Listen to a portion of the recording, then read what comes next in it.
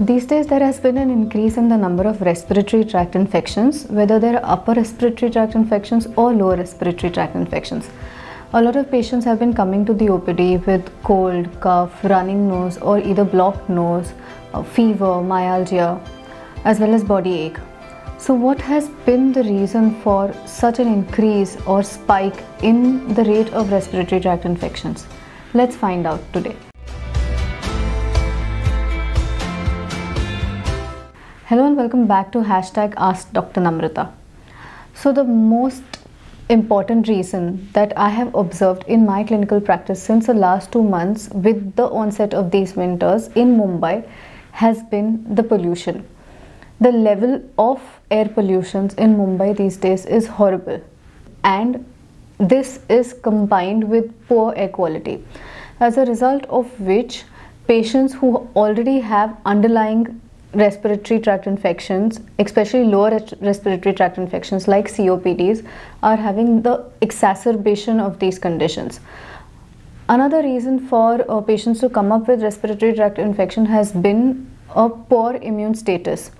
And the third commonest reason is the resistance of a lot of bacterial infections, which causes super added infections, respiratory infections in these patients. So what is it that I recommend my patients to do? So the first thing I tell my patients is to avoid places which are overly polluted, avoid outdoor activities at places which are polluted. Apart from that, if at all you have to go out in such areas, you must try and wear a very simple surgical mask only while you are having a passage through overly polluted or heavily polluted areas. Apart from this, very important or routine health measures that you must follow is maintaining a good level of hydration, that is 8 to 10 glasses of water every day. A healthy, nutritious diet, that is a balanced diet, is what one must definitely follow. And having some respiratory exercises included in your daily schedule. In yoga, we call them pranayams. You must have these pranayams incorporated for at least 35 to 40 minutes every day if you have the time to do so. And if not, at least 15 to 20 minutes after you wake up early in the morning, practice pranayams. Also, if you are down with the flu, I recommend you, down with flu or any other respiratory tract infection, I recommend you to stay at home and have adequate amount of rest, and after you keep doing well, only then get back to your work. So these are few tips that I definitely tell my patients to follow. What is the treatment that one must look forward to? So generally, upper respiratory tract infections are self-limiting, and you can have symptomatic treatment done at home. For instance, you can take steam inhalation if you have blocked nose and blocked sinuses.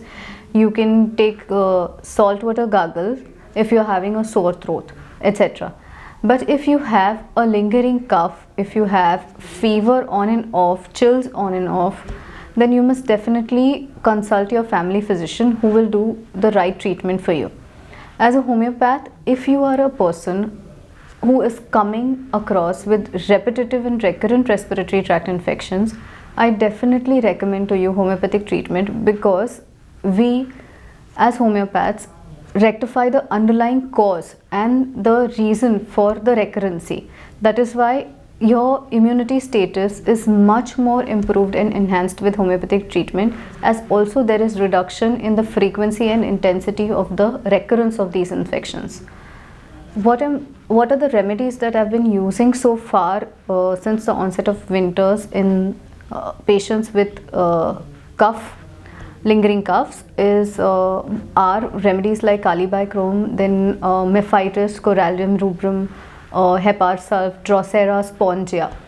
Now these were just a few remedies that I have been using, and these are just to be taken as clinical tips. No patients are supposed to get medicine from any pharmacy and consume them on their own.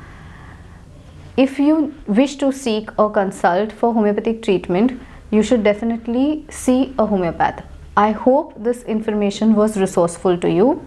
And for more such educative and informative videos, stay tuned to my channel. I hope to see you on my next video. Up till then, stay healthy and stay fit.